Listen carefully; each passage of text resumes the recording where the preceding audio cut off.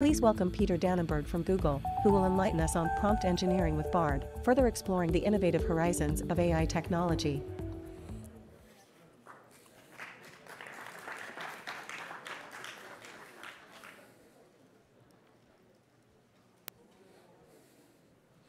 And then do I need to do anything for the...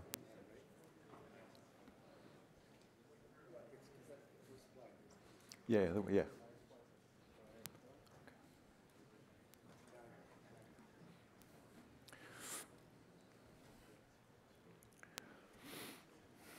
So, Bart appeared to me a couple weeks ago as a chess-playing demon, and he said, Peter, by the way, when you give this Devfest talk, there's a non-zero probability that you're hallucinating. I'm Peter Danenberg, by the way, and so I want to teach you today how to make Bard your ally. And it turns out that the way to Bard's heart is through prompt engineering, where prompt engineering is something like the art of coaxing Bard into doing what you want it to do. And just to let you know, I've made all the the codes for this talk available at bard.dog. And I actually had no idea dog was a TLD, but if you want to stop by, everything's there. The plan is I want to talk for maybe 18-ish, 20-ish minutes if I can, and then if we have some time, I'd love to take some questions. So first things first, what is Bard? And I have a conversation that goes something like this, probably at least a couple times a week. Somebody will come up to me and say, hey, Peter, what do you do at Google? And I'll mention, well, I work on Bard. And the next question is usually, what is Bard? And the only thing I can say that hits the spot is usually Bard is Google's ChatGPT. I had to use that on my mom. It's the only thing that works. So in some sense, my life's work right now is to get the word out about Bard. And so I'm doing that by giving this talk, but I also created a little meetup. So we have this bardmeetup.ai.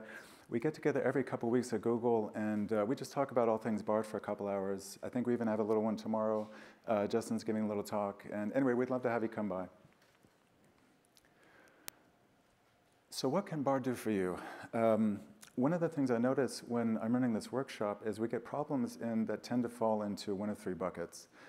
In particular, sometimes we have these creativity problems. And if you can imagine, somebody want to write an email, they want to write a newsletter, they want to write a talk, and they want Bard to bootstrap the creativity process. One of the techniques I'd like to teach you to influence the style and the content of Bard is this thing called persona, where you can assign a persona to Bard. And next is we get these sort of problems I call factuality problems, and these are problems involving the world somehow. So somebody they're interested in shopping or trivia, the stock market, that sort of thing. And I'm going to teach you a technique called grounding, which shows you how to make the utterances from Bard, how to make them true and timely. And lastly, we have this thing called reasoning. There's a funny thing where Bard speaks code better than it speaks English, right? So if you have a problem that you can't solve in English, try code.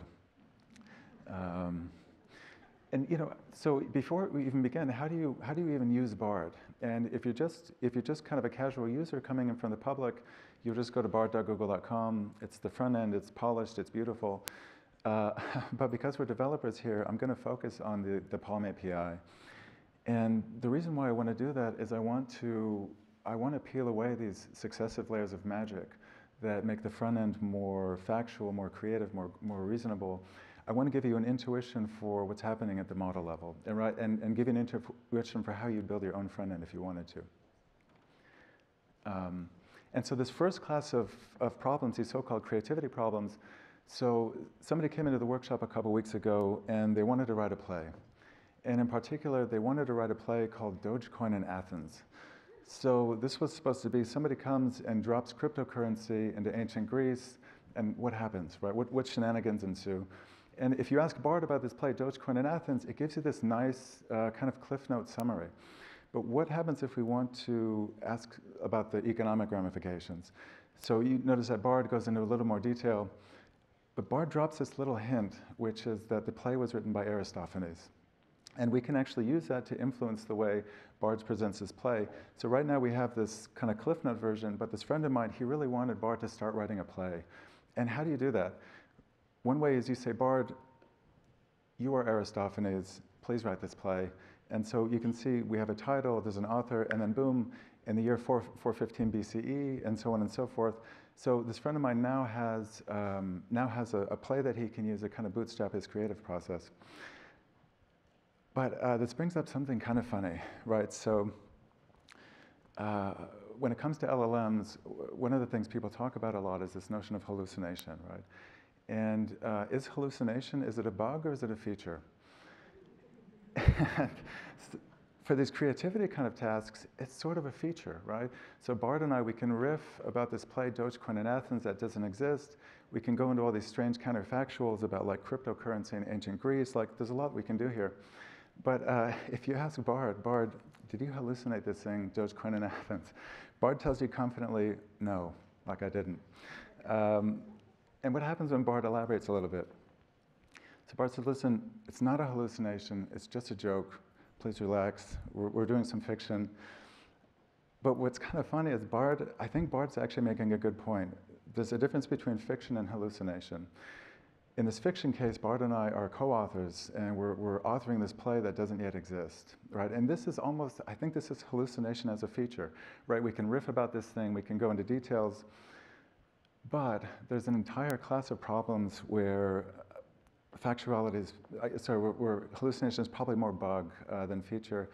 If not bug, at least kind of undesirable behavior, and that's this whole realm of factuality. And somebody who was sitting in the audience actually, so he came to our workshop a couple weeks ago and he said, Peter, I want to shop for monitors. Shopping for monitors for me, it's a little bit stressful. I read and reread these reviews. Can you have Bard just present a nice summary table of some of these monitors on Amazon? And if you ask Bard, Bard complies and you get this beautiful table. What happens when you click on these links though?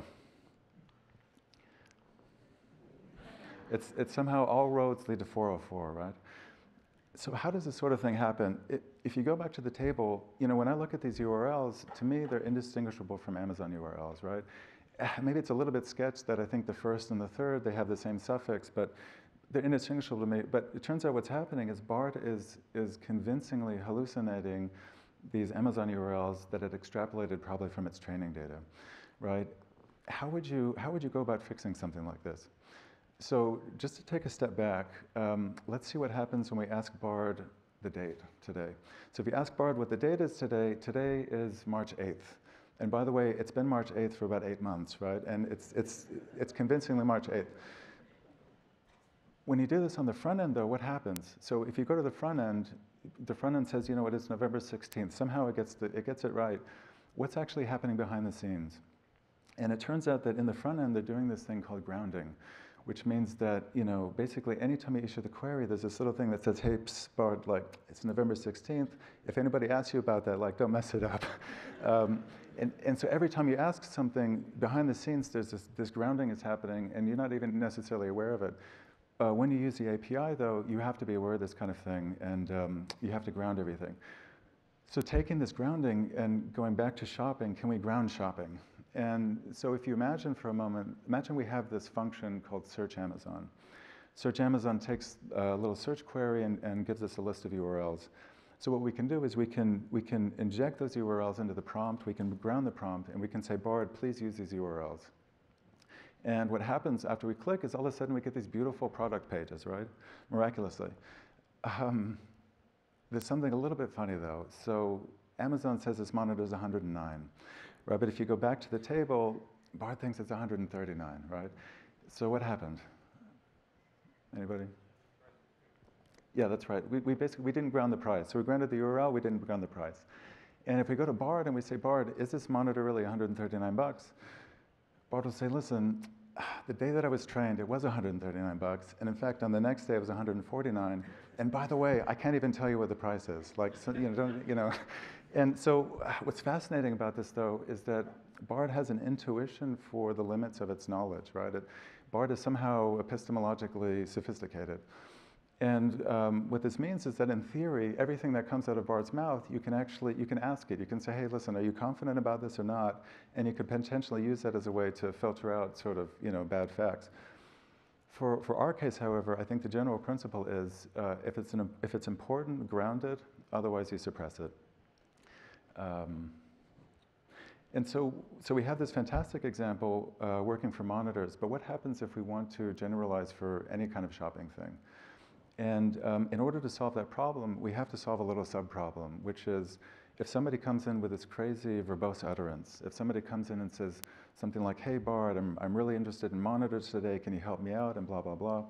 You have to take a long utterance like that, and you have to distill it into essentially a search term that you can use in Amazon.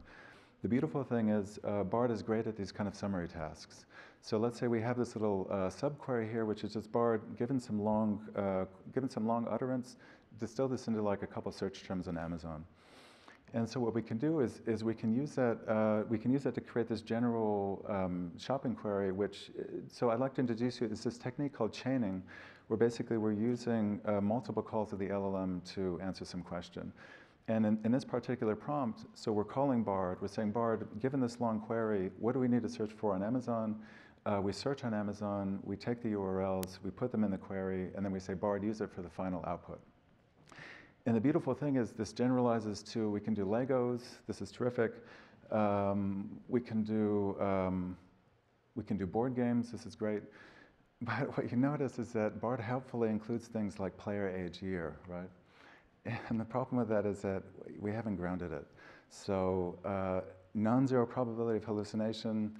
If it's important, ground it. Otherwise, maybe, you know, if somebody's life depends on Sagrada being players 1 through 4, maybe suppress it. Great. And so this last kind of problem, which I call reasoning problems, these are problems which are algorithmic in nature.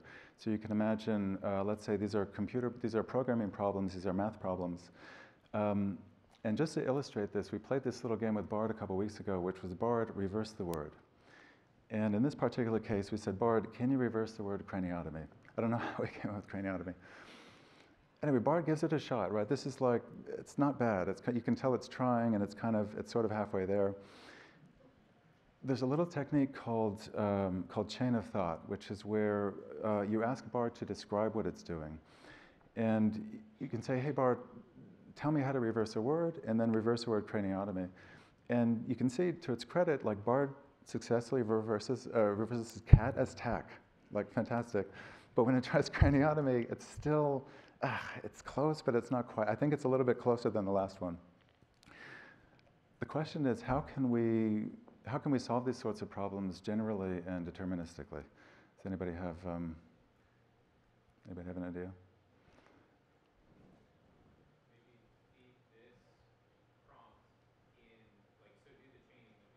Yeah. So that this would actually pass in this explanation to tell it how to do it and then have it. Actually, that's not a bad idea. So sort of recursive chain of thought. That's not a bad idea. But it turns out one more straightforward way to do this is just say, hey Bard, write Python to do the same thing. But that's a great idea. If you say, Bard, write Python to do this, you get this thing back, which is prima facie, this looks like good code to me.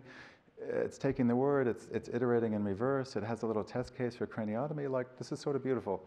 What happens when we execute? Boom, this is craniotomy. So somehow Bard, in this case, it's speaking code better than it's speaking English. It's a little bit paradoxical to me. So Bard can write code, but does it understand how it works? If you say, Bard, explain this code to me, what's interesting is Bard gives you the algorithm, and it gives you the code, and we can try it again. So it's kind of incredible to me that Bard can write good code, and not only that, it understands the code. And anytime I've done like interview problems or whatever, I don't know if I could do it. Like somehow Bard is great at this kind of thing. And what happens, by the way, if you just do this in the UI? So if you go to the Bard UI, it turns out this just magically works. And the reason why this works is because it's doing something called implicit code execution, which means that this query comes in, it classifies the query as something codish. It says, you know what, I can probably do this with code. Let me write the code and run the code in the background, and I'll just give you the answer. And the problem with this is that as a user, that's all invisible to you. And the other difficulty is that you can't deterministically trigger this. So basically, you're kind of at the mercy of the classifier. So if you really, really want this code evaluation, you have to essentially use the API. Great. So I just wanted to see if we could kind of tie everything together. And just as an example, I don't know if you heard, but we released this thing a couple weeks ago called Bard extensions. And this is really just the ability of Bard to speak APIs. And you know, if I tell it to find some funny emails, I get something from Larry from soccer and something from my mom. But this is Bard speaking an API, right? And I just wanted to see, as a little experiment, whether we could get Bard to speak the APIs that we wrote in the course of this talk.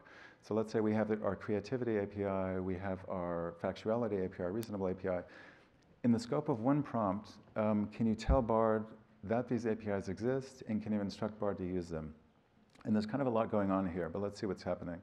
So in the first part of this prompt, I'm telling Bard, you have these things at your disposal. You have a creativity API, you have a factuality API, you have a reason API. When a query comes in, figure out if it's creativity, factuality, reasoning, write the code to call the API, and we'll execute it. So essentially, there's a lot happening here. I think, roughly, this is maybe the equivalent of, I don't know, tens of thousands of lines of code if I had to guess. Somehow we're doing a lot in like 25 lines of prompt, right? And let's just see if it works. So first of all, let's try shopping for the best shoes. This is great. So Bard says, you know what, this is a factuality query. I'm going to do your Amazon thing. You have these clickable URLs. This is fantastic. What about code? Let's do this Fibonacci thing. Bard says, this is great. I'll generate code to do the Fibonacci thing. We'll run it perfect. And just to make sure we didn't break creativity, let's see if we can write a limerick to close out this conference. Let's see how this goes here. There once was a developer named Ben, whose code was so clean it was zen. He spoke at the conference and gave us a glance of the future of Google, my friend. Wait a minute, but you guys aren't off the hook, though. You guys aren't off the hook. Let's try it again.